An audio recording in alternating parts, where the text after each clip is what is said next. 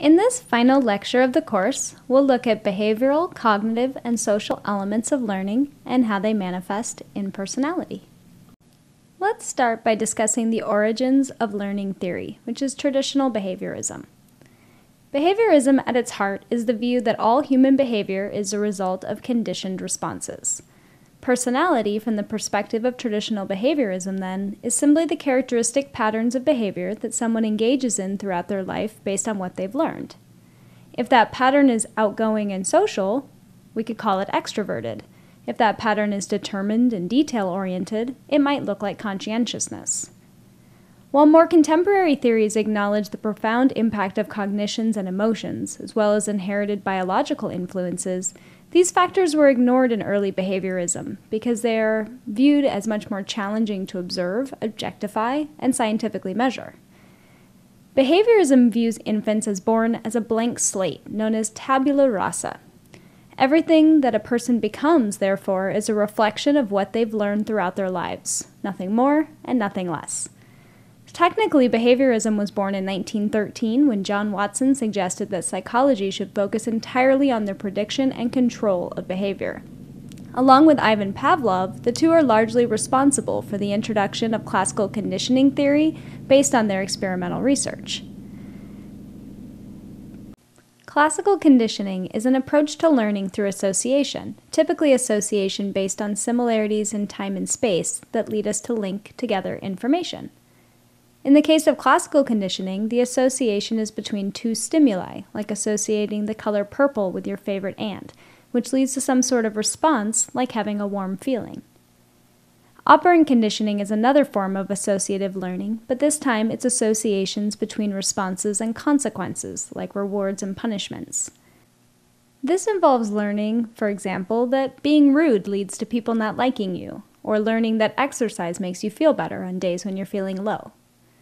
Together, classical conditioning and operant conditioning form the foundation of behavioral learning. The other major category of learning is social cognitive learning, which began with the work of John Dollard and Neil Miller, who suggested that attachment is a learned behavior that is acquired through the process of classical and operant conditioning, but was popularized and largely attributed to Albert Bandura in his famous Bobo doll experiments. Social cognitive learning brought attention to the fact that people do not only learn by association, that is, by classical and operant conditioning, but also through observation of others and our environments, which also push them beyond objectivity and what can be observed, measured, and controlled.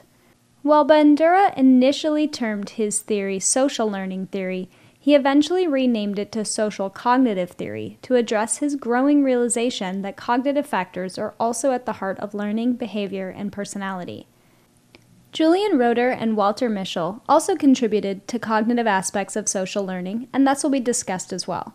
While there are many more researchers who have contributed to the developing field of behaviorism and social cognition, the theorists listed on this slide are the ones we'll focus on throughout this lecture.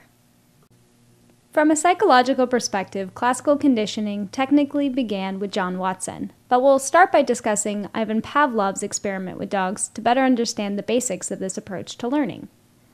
As a physiologist, Pavlov was interested in better understanding the process of classical conditioning, or learning by association, in this case, specifically learning to pair a previously neutral stimulus with a stimulus that naturally triggers a response.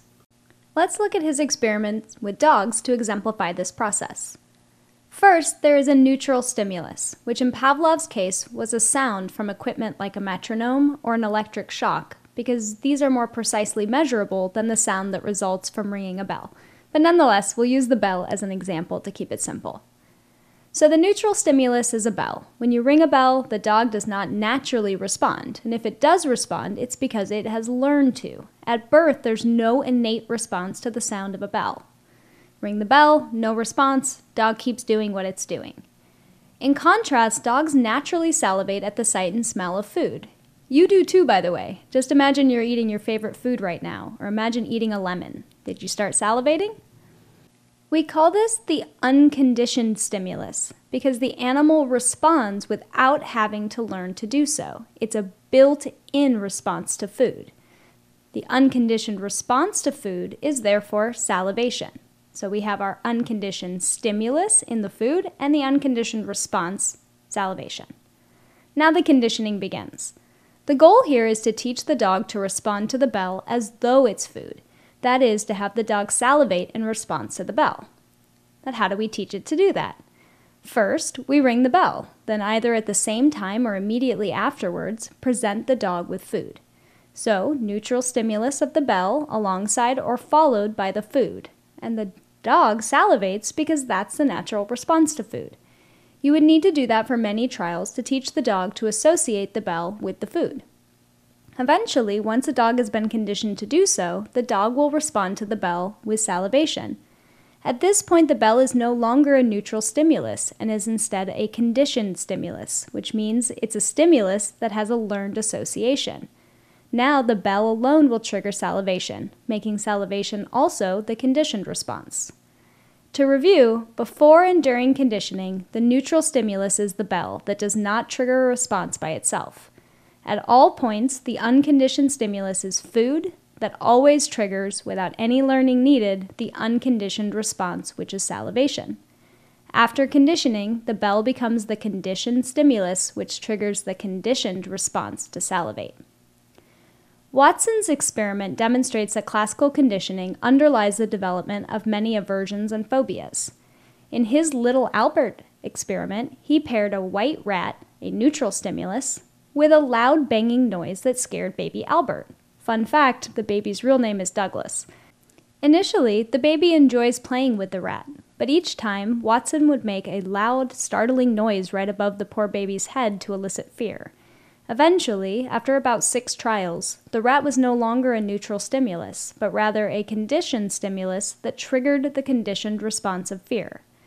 Sadly, Albert, aka Douglas, died at the age of 6 from hydrocephalus, so it's unclear how long his fear of rats, and other furry objects for that matter, would have persisted. While phobias are more intense than aversions, both can be developed and maintained by classical conditioning. I have an aversion to buffet restaurants that developed in response to eating at one the night before I found out that my stomach ache and nausea were due to appendicitis. While the smell of all of the different foods melding together never bothered me previously, I associated the smell with how I was feeling that night, and I've never felt the same way about buffet restaurants since. It's important to note, by the way, that these associations can be positive too. The smell of gingerbread cookies may make you feel warm and cozy. Comfort food, anyone? You'll learn more about classical conditioning in this week's video, Pavlovian Reactions Aren't Just for Dogs. What else is important to know about classical conditioning? First, the acquisition order and timing affect whether classically conditioned learning will take place and to what degree.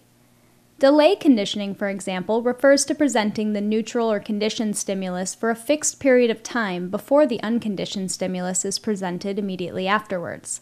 This is the type of conditioning used in Pavlov's experiment discussed on the previous slide. Trace conditioning, on the other hand, includes a very short time interval between the neutral conditioned stimulus and the unconditioned stimulus, which would mean ringing the bell, waiting for some period of time, then presenting the food.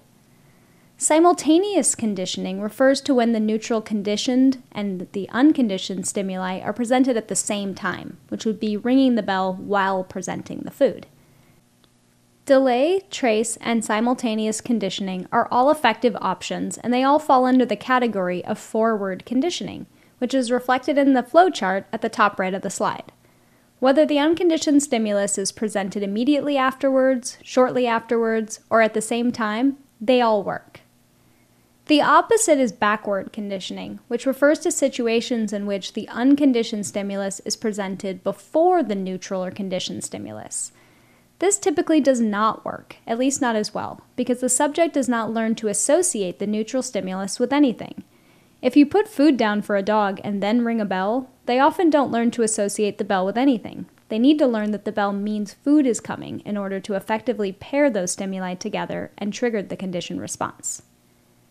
Other factors that affect conditioning are predictability, intensity, and attention. Predictability refers to how likely the neutral conditioned stimulus signals the unconditioned stimulus. The more predictable, the stronger the association. For example, a dog who bites rarely will induce less fear than one who bites every time. Intensity describes how powerful or strong the unconditioned stimulus is in triggering a response. For example, I had a very close encounter with a tiger shark that made me feel very wary of the ocean for a while there. Had the shark been further away, or not face to face even, I would have likely had a less intense conditioned response to that encounter. Attention refers to what we're paying attention to when the unconditioned stimulus occurred. If you're stung by a bee while paying attention to the song on the radio, you might associate the pain of the bee sting with that song. But if you're paying attention to your sandwich at that moment, you might associate the pain with peanut butter and jelly. Now that we've talked about developing classically conditioned associations, let's talk about what happens to these associations over time. Habituation refers to decreased physiological responsiveness to a stimulus that is presented often. For example, let's say you had a bad experience with fireworks as a kid, and the noise typically gives you panic each time. But then you get a job at Disneyland, and you hear fireworks every night for months on end. Over time, you habituate to the sound, and it triggers smaller and smaller responses each time, such that now you barely even notice them. Habituation is a very important topic to understand in terms of substance use. For example, did you know that a large proportion of opioid overdoses occur in settings that are unusual to the user? Or that day drinking at a music festival or wine tasting excursion does not make you feel more drunk because of the sun, as it's often erroneously attributed. Both of these are examples of a concept known as behavioral tolerance. Unlike other forms of tolerance, behavioral tolerance refers to the classically conditioned association between certain stimuli and the body's response to the substance. When you start blasting Cardi B at 10 p.m. on a Saturday night, your body knows what's coming, and it's not studying. So what does your body do? It prepares to metabolize alcohol. But what happens when out of nowhere you're drinking at 10 a.m.? Your body didn't expect it because there was no conditioned stimulus to alert it, so your body doesn't prepare as it usually does, and you get drunk faster because of it. Your tolerance is effectively lower. Same goes with opioids. Typically, opioid users have rituals and somewhat predictable patterns of use, so the body is often given a heads up to prepare in advance. The problem occurs when the opioids are used at a time or place that is unusual for that person, and therefore does not trigger the preparation. The result is lower tolerance, but since the person does not know that their tolerance is related to certain stimuli, they use their typical amount, which is more than their body can handle in that moment.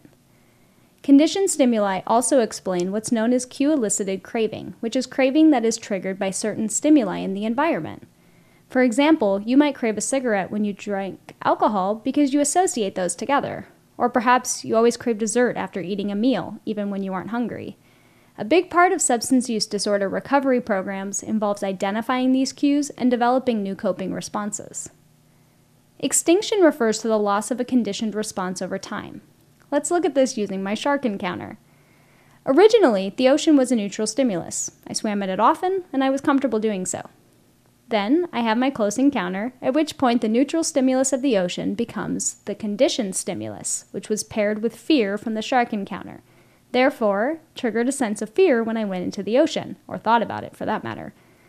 I could have left it at that, in which case I'd probably still be afraid. But I know too much about learning to let that happen. Avoidance is the best way to keep a phobia going. So what did I do? Take my fear with me into the ocean. Thankfully, it's been safe every time since. So over time, with no more unconditioned shark stimuli, I'm less and less afraid. The conditioned stimulus of the ocean is now almost back to being a neutral stimulus again. It's important to note that extinction means the response is suppressed, not destroyed. Therefore, it can easily reappear. For example, there might be times that I go into the ocean and experience a bit of panic, even if the last 10 times I went in, it didn't bother me at all. That is, it's extinct. Using Pavlov's dog example, even if after withholding the food, which would lead to extinction of the classically associated link between the bell and food, the dog might still sometimes respond to the bell with salivation. But assuming food does not follow, it'll undergo extinction again on its own. Spontaneous recovery, therefore, is the return of an extinguished, conditioned response following a period of extinction. Extinction and spontaneous recovery also occurs with grief and heartbreak related to breakups and death. Over time, the relationship between the conditioned stimulus, things associated with that person, and the conditioned response, the sense of loss, fades to some degree. You're able to go through life without constantly being reminded of that person, but spontaneously get a whiff of their favorite perfume or cologne, and you might experience that same sense of loss even decades later. The next important concept to understand is stimulus generalization versus stimulus discrimination. Stimulus generalization refers to when we have a classically conditioned response to stimuli that are similar to the conditioned stimulus. For example, little Albert was exposed to rats, but eventually responded with fear to other furry things, including cute bunnies and fur coats. Or perhaps someone who is bullied by someone with red hair tends to dislike all people with red hair. Or if you're me, you've generalized hometown buffet to all buffet restaurants. Stimulus discrimination, on the other hand, is the opposite in that it refers to the ability to differentiate between the conditioned stimulus and other similar stimuli.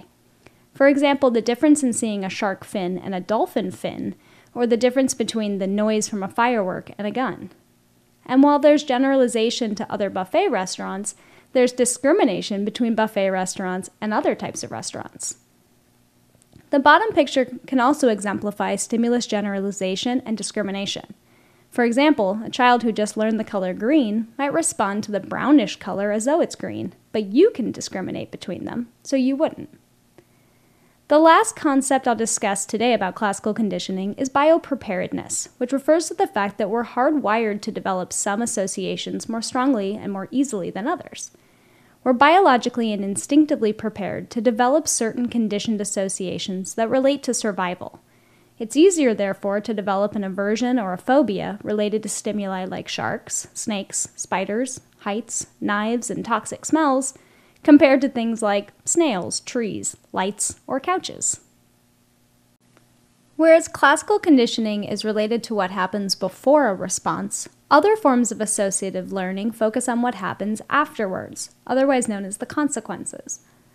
Thorndike and Skinner wanted to better understand how people learn when there's no reflex or automated response involved, such as when we learn how to cook, write a paper, or perform surgery. Edward Thorndike's research centered around his puzzle box, which was an experimental research approach that studied cats as they attempted to solve problems. Thorndike found that responses that don't help with problem solving gradually become weaker, while those that are successful become stronger. He concluded that the outcome predicts which behaviors are likely to be repeated in the future and which are not. He termed this phenomenon the law of effect, because satisfying effects predict more future occurrence, and unpleasant effects predict fewer future occurrences. He termed his theory instrumental conditioning because responses are more likely when they are instrumental in producing rewards. B.F. Skinner extended and formalized Thorndike's research. Skinner conducted experiments using an operant chamber, often referred to as a Skinner box, in which animals like a pigeon or rat would press or peck at a lever or disc to receive food from a dispenser. He found that animals learn based on reinforcement and punishment. Behaviors that lead to food are reinforcing, while those that don't, or that create harm, are punishing. He termed his theory operant conditioning, based on the view that animals learn a response by operating in the environment. Or alternatively stated, you could think of an operant as a response that has some effect on the world, good or bad. You'll have an opportunity to see Skinner talk about his research with pigeons in this week's video, Operant Conditioning. Operant conditioning emphasizes the ways in which responses affect future behaviors. Behaviors are either strengthened or weakened, depending on the consequences of those behaviors. There are two major categories that create four types of operant learning: reinforcement and punishment, and then positive and negative. Reinforcement means that the behavior is more likely in the future. While this is ideally a desirable behavior, it doesn't have to be. For example, if you find it reinforcing to be mean, that doesn't make it desirable, but it does mean that you'll be more likely to do it in the future.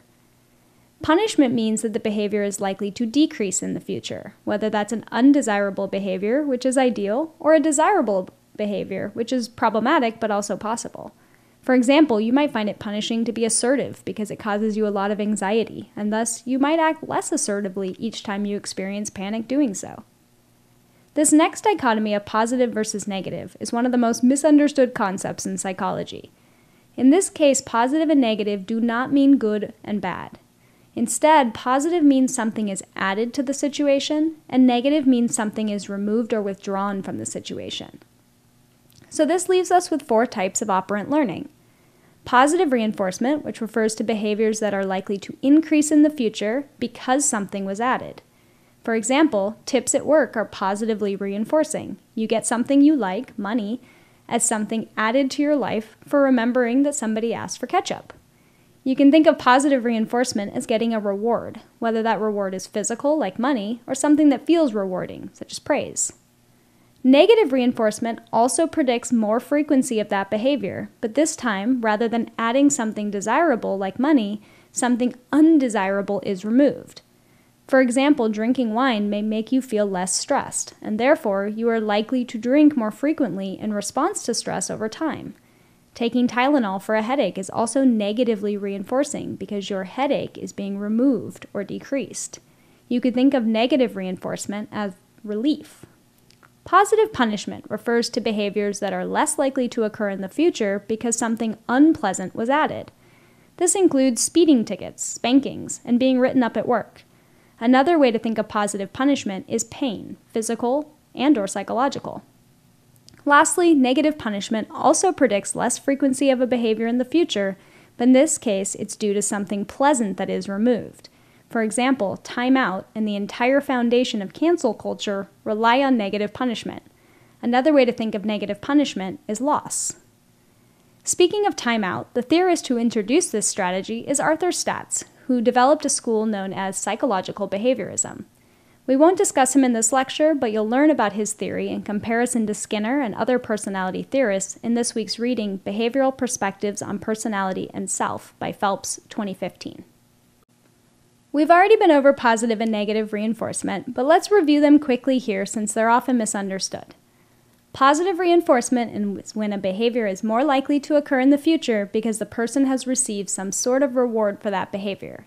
That could be a paycheck, an award, a hug, or praise like good job.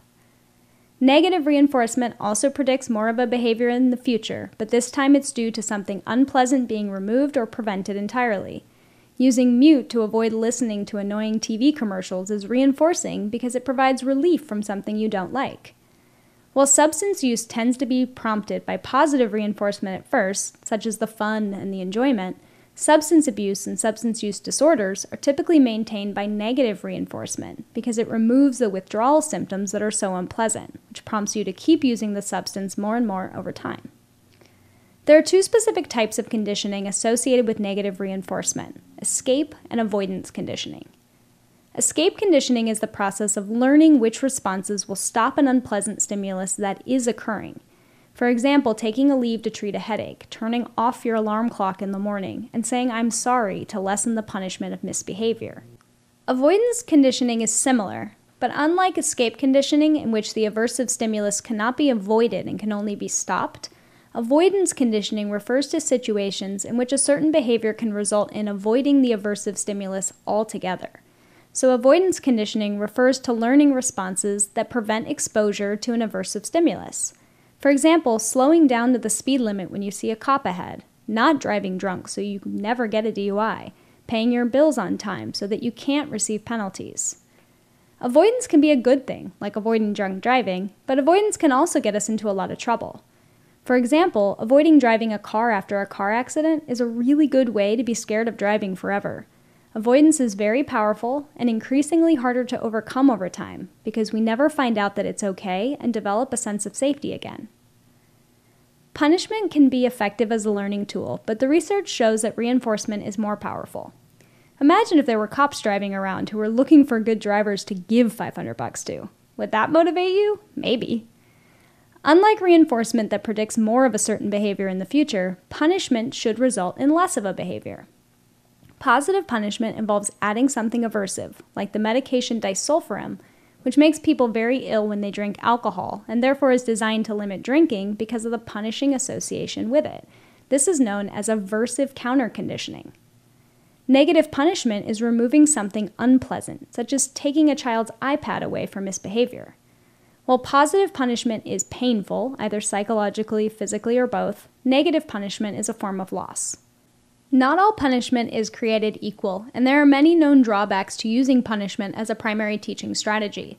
For example, children typically learn to suppress or hide these behaviors to avoid getting caught and punished, rather than learning what they're supposed to do instead. They also typically will fear the punisher, which can rupture attachment. Depending on the approach, punishment can model aggression, which is also problematic. Overall, it's generally ineffective compared to reinforcement, particularly over the long term. If you are going to use punishment, there are important guidelines to follow in order to make it more effective and safer. First, the response needs to be immediate, consistent, and noticeable. Next, you need to explain what the person did wrong and emphasize the behavior, not the person. It's the difference between, it's unacceptable to throw my phone across the room, and you're such a jerk for throwing my phone. Lastly, it's essential to teach and reinforce a new skill. Otherwise, no amount of punishment will work. They need to know what to do instead, and they need to be taught how to do it. It also needs to be within their wheelhouse developmentally, so expectations should align with their abilities. Like classical conditioning, operant conditioning is affected by a number of factors. For example, the timing of the reinforcer or punisher affects the strength of the associative learning. The faster the timing, the stronger the learning. This is one reason why fast-acting drugs, like IV heroin and cigarette smoking, are more addictive than slow-acting drugs, like edible marijuana. The concepts of discriminative stimulus compared to stimulus delta is important for understanding how operant conditioning works. A discriminative stimulus, also called SD, serves as the signal that a particular response will be reinforced, whereas stimulus delta, referred to S delta, serves as a sign that a response will not be reinforced. It helps us discriminate between contexts in which a behavior is likely to be reinforced compared to when it is likely not to be. Discriminative learning, also known as stimulus control, refers to our ability to engage in stimulus discrimination, which could be the difference between telling a joke your friends would think is hilarious versus telling the same joke to your super conservative grandparents. It's important to be able to discriminate between times that it is a good behavioral choice and times that it's not. Compared to stimulus control, stimulus generalization can also occur, so maybe you think it's okay to say the same joke around anyone your age because your friends would laugh, so you expect all of your peers have the same sense of humor. Similarly, we can generalize the response, so maybe you figure out that telling jokes is a good way to make people like you, so you start acting silly and engaging in pranks at school too. Next, we have prompting, shaping, and chaining. Prompting describes cueing a person or animal about what behavior to perform. At first, you need to prompt often, but over time the prompting can gradually fade until it's no longer necessary. For example, when you're first teaching a child manners, you need to prompt them to say please and thank you, but eventually the child is reinforced enough that they do it without being told. Shaping is the reinforcement of responses as they get closer to the desired response. As with all rewards, the faster the reinforcer is given, the more powerful the learning association. And the more you reinforce successive approximations of the desired behavior, such as asking to go potty even though it was a little too late and the child peed in their clothes anyway, the quicker the child will learn that these are highly valued behaviors and worth continuing to try again in the future. Chaining is the process of stringing behaviors together to accomplish a goal in which each step is reinforced and becomes the discriminative stimulus for the next behavior. Essentially, it's taking a multi-step task and breaking it into a sequence of smaller tasks. For example, on the way to getting a child to do their nighttime routine independently, you start by reinforcing them for putting on their PJs, which would serve as the stimulus for brushing their teeth, let's say. Another important distinction is between primary and secondary reinforcers. Primary reinforcers refer to events and/or stimuli that satisfy a basic survival-related need. In order to qualify as a primary reinforcer, the rewarding power needs to be automatic. That is, it does not need to be learned to have value. Examples include food, sex, sleep, water, clean air. Secondary reinforcers, on the other hand, need to be learned to have reinforcing value. This includes praise, money, honor, and anything else we've learned to like and value throughout life. One of the most important factors in determining the strength of operant learning is the reinforcement schedule. There are 5 options. One is continuous reinforcement, in which all behaviors are reinforced each and every time they occur. That's hard to keep up, and while extremely effective for acquiring a behavior, it's difficult to maintain and does not work well over time. So most things in life fall under the other 4 options, which are 4 types of partial or intermittent reinforcement schedules. Unlike continuous reinforcement schedules, these 4 options occur some rather than all of the time, and are classified according to fixed versus variable and ratio versus interval. Fixed means that the schedule is predictable. Variable means that the schedule is unpredictable. Ratio means reinforcement is related to the number of responses, and interval means reinforcement is related to the amount of time that has passed. Let's look at the chart from left to right, where each orange dash reflects reinforcement. First, in blue, is the most effective approach with the highest operant strength, which is variable ratio. An example of variable ratio is a slot machine, which pays out after a certain number of responses. But unlike fixed ratio, that number of responses is unpredictable. This is the most effective because the unpredictability keeps us going. There's no reliable break, ever. So each pull of the slot machine could be the jackpot, and that's very motivating. The line is basically straight because not only is the response rate high, the response is steady too. Next, in green, is fixed ratio, which is when a behavior is reinforced after a fixed number of responses. Being paid per survey completed is an example of fixed ratio, where your reward is based on how many surveys you got completed. Fixed ratio is an effective schedule because the person learns quickly that the frequency of reward is entirely dependent on the response rate. However, people often take breaks after each reinforcement before getting started again, which is why the line appears slightly jagged. Next, in purple, is the variable interval line, which reflects a steady, low to moderate response rate, the second lowest after fixed interval. A good example of variable interval is fishing, since it takes a certain unpredictable amount of time for each reinforcement to occur. Another example is checking social media to see if you have any notifications. Lastly, in red, you'll see the fixed interval line, which reflects reinforcement that occurs after a certain interval of time. This has the lowest operant strength and the most scalloped line because people are only typically motivated to do the behavior around the time of reinforcement, so the frequency slows after reinforcement and then speeds up right before reinforcement. For example, imagine that I gave a quiz every Friday. Would you start studying on Saturday or Thursday? Most of you would start closer to Thursday because it's nearer to the time of reinforcement, that is, the time of the quiz. Overall, ratio has higher response rates than interval, and variable has higher response rates than fixed. Another interesting aspect of operant conditioning is that the reward does not need to be intentional or even meaningful. For example, if you happen to wear old socks the day that you had your fastest run ever, you might learn that those socks are lucky. Superstitious behaviors, therefore, often reflect accidental reinforcement of behavior. One reason that continuous reinforcement is not often used, besides the impracticality, is that reinforcers lose value over time. Satiation is the term that refers to being satisfied with regard to a reinforcer, such that it loses value. For example, perhaps playing on the iPad is an exciting reward until you're allowed to have it for 16 hours a day. Then as a reward, it's not very motivating anymore. Satiation is not the same thing as habituation, which is a decrease in physiological responsiveness following prolonged exposure to a stimulus. Satiation instead is when a reinforcer loses value.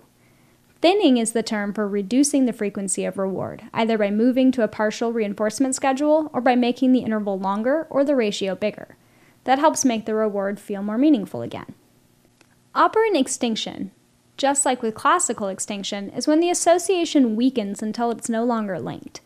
For example, let's say that your toddler throws a tantrum in the checkout line at the grocery store because usually results in you giving in out of embarrassment and buying them the candy bar.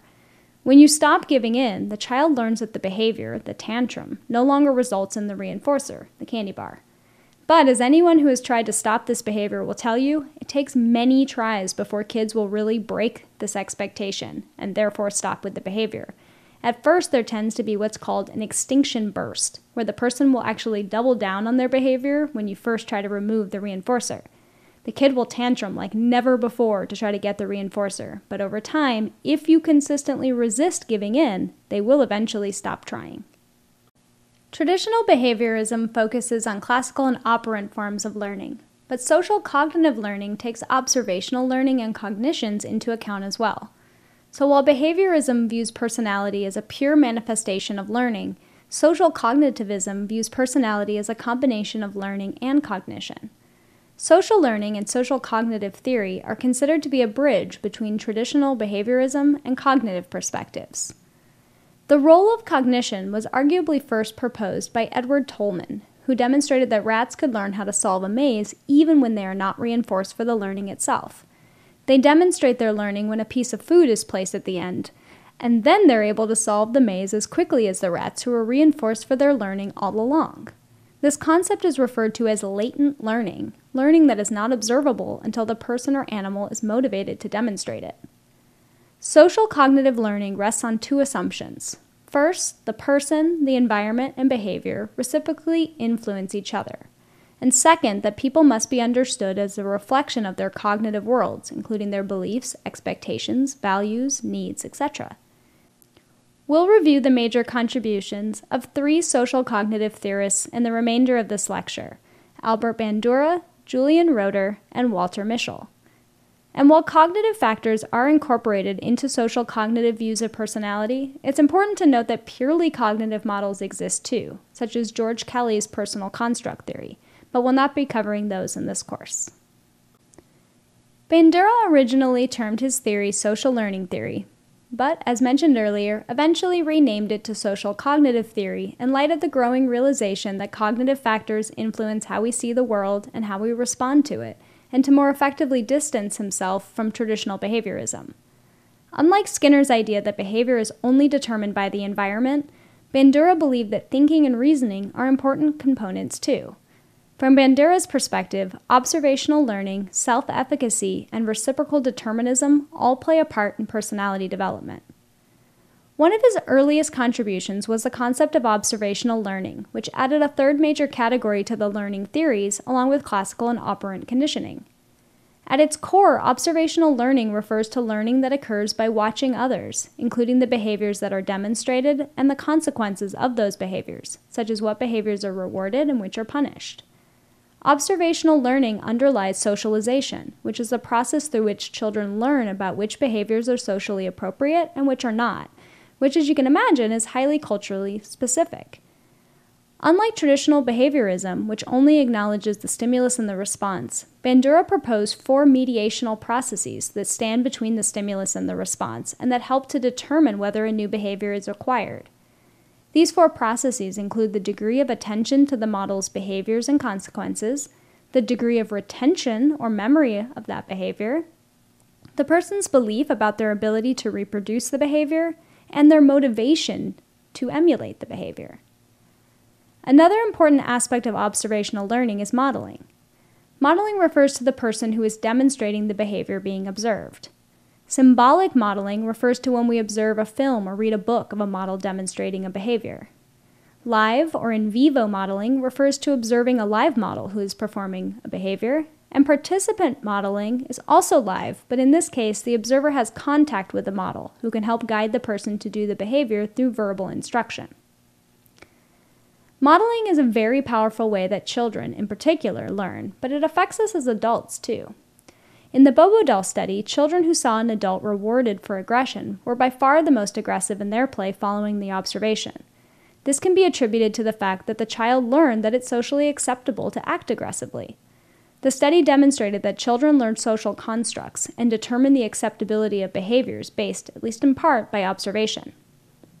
This finding has also been applied to the powerful debate as to whether violence in the media affects violence in real life. And the answer is, the correlation's there, but causation has never been fully determined. 3 of the factors that have been demonstrated to moderate the relationship between media violence exposure and aggression are age, level of intelligence, and level of initial aggression. The negative effects of media violence decrease as people get older. Children with lower levels of intelligence are more at risk of aggressive outcomes, and children who are less aggressive by nature are less likely to be influenced towards aggression than those who are naturally more aggressive. Another important factor comes down to the model itself. We are more likely to imitate behaviors that are highly rewarded. We're more likely to imitate models that are more similar to ourselves, and we're more likely to imitate models when we find them both attractive and competent. Perceived competence is weighted more highly than attraction. Vicarious conditioning is another term for social observational learning and essentially means that we can learn through vicarious consequences. That is, we do not have to personally be rewarded or punished to learn. This concept leads to the idea of vicarious trauma, which is the phenomenon in which people who empathically engage with the traumatic experiences of another person can experience symptoms of trauma themselves. Vicarious trauma is also known as compassion fatigue, secondary traumatic stress, and secondary victimization. It occurs to people who work with survivors of trauma, most notably as therapists, social workers, health professionals, and first responders. The hallmark of Bandura's theory is the concept of reciprocal determinism, which is essentially the view that situational factors, cognitive factors, and behaviors all influence each other. Essentially, there is a three-way interaction between the person and their cognitions, their behaviors, and their environment. Cognitive factors include our self-efficacy, schemas, beliefs, etc., whereas situational factors refer to the context of the situation in which the behavior occurs. Behaviors are anything we do that is associated with a consequence of any kind. Ultimately, according to Bandura, our personalities reflect this three-way interaction. One of the core cognitive factors Bandura explored is the concept of self-efficacy, which refers to our level of confidence in our abilities to perform a given behavior. Bandura believed that self-efficacy is learned and developed through our social experiences. Self-efficacy affects the behaviors we decide to imitate and our perceived ability to be successful in performing these behaviors. Another influential theorist who contributed to social cognitive learning is Julian Rotter, who actually began studying social learning before Bandura, although he isn't as well recognized for it. Also, unlike Bandura, who caught on to the cognitive aspects later into his career, Rotter was interested in the cognitive aspects of social learning from the start. Rotter proposed that in order to effectively predict behavior, 4 variables must be considered. First, behavior potential, which refers to the likelihood of engaging in a particular behavior in a given situation. For example, if you're annoyed about waiting for your food at a restaurant, you could yell at the server, wait patiently, ask to speak to the manager, etc. We'll engage in whichever behavior has the highest potential based on the other 3 variables. Expectancy refers to our subjective probability that a given behavior will cause a specific result. To have high expectancy, the person must believe that they have the capacity to do it, which is self-efficacy, and believe that the behavior will result in the desired effect. You're not going to start studying for the bar exam an hour before it starts because you know it'll be insufficient preparation. Reinforcement value refers to the desirability of the outcome, which is also highly subjective.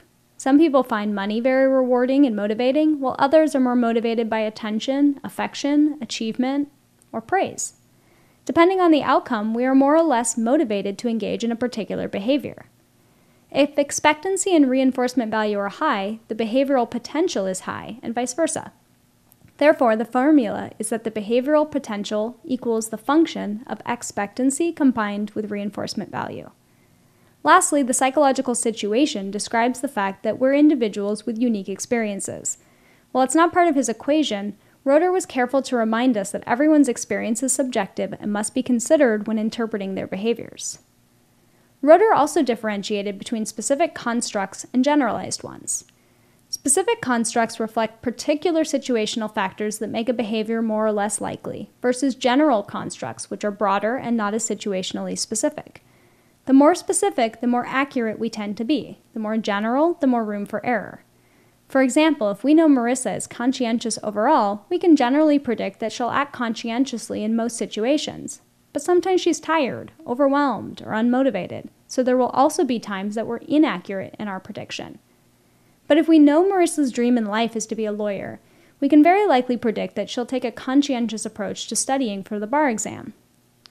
This speaks to the person-situation debate and interactionism that we looked at in the trait section of this course, and that we'll also explore again on the following slide.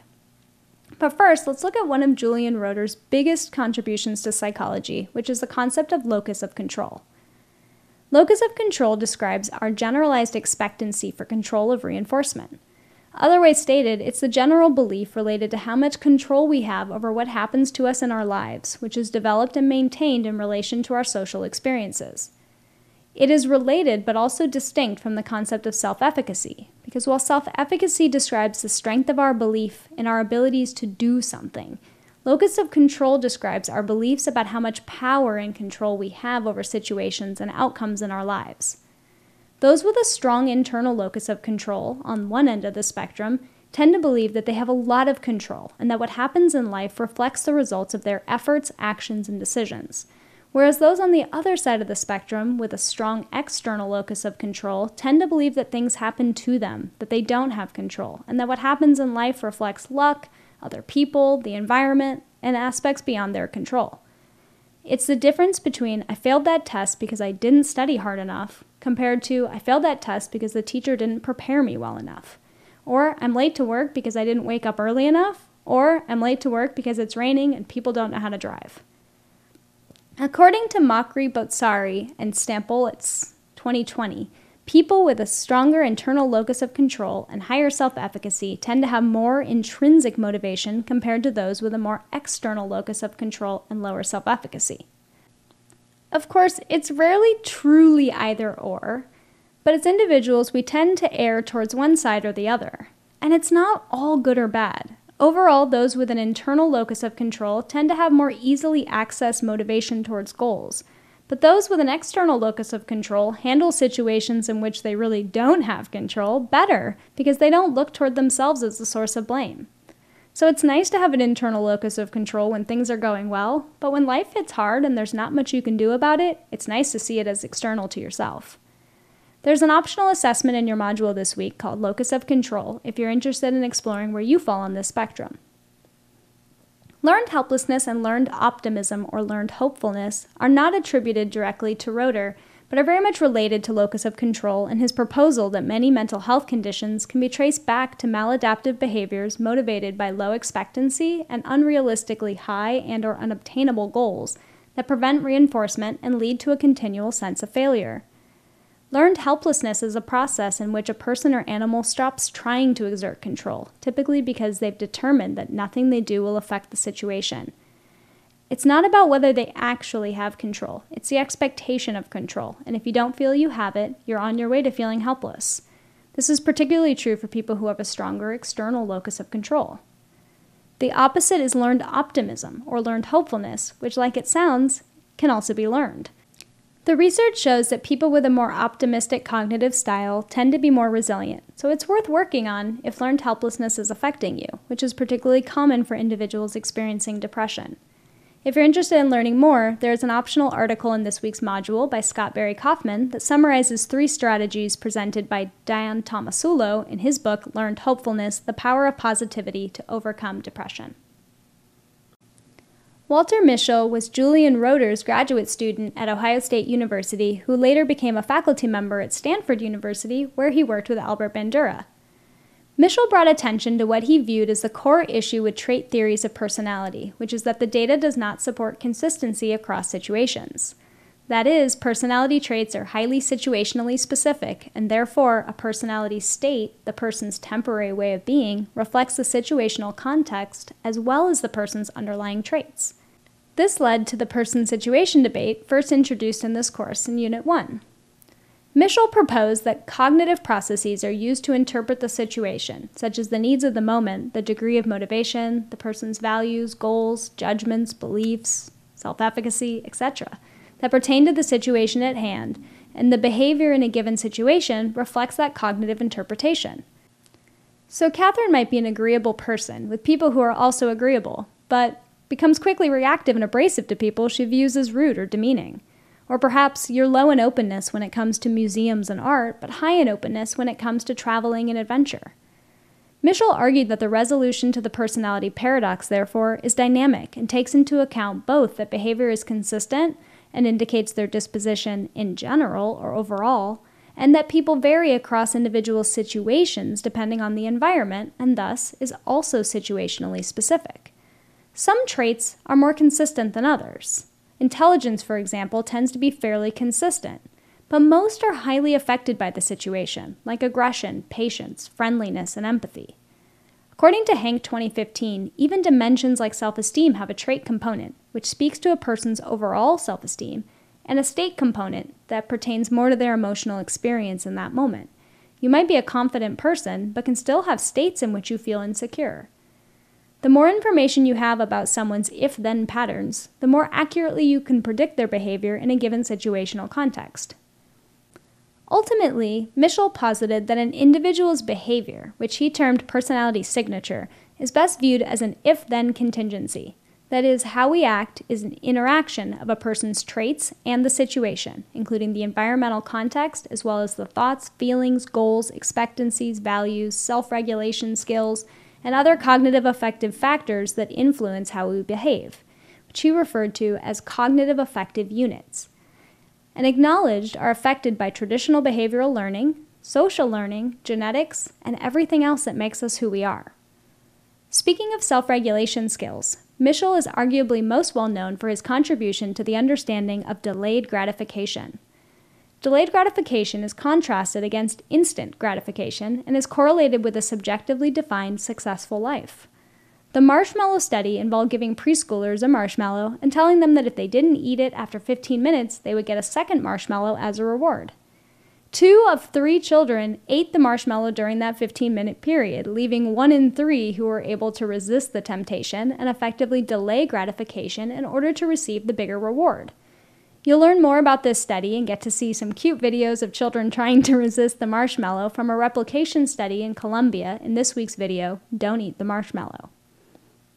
Mischel later collaborated with Bandura to do a similar study, but this time with modeling. Instead of marshmallows, they gave the child a small candy bar and said that if they could wait it out, they'd earn a larger candy bar. Children who were exposed to a live model who engaged in an alternate strategy to control their temptation were the most affected, followed by those who were read a description of an alternate strategy. Those with no model performed similarly to the ones in the original marshmallow study, with the majority choosing to eat the small candy bar rather than wait for the larger one. This study tells us that self-control is learned, at least to some extent.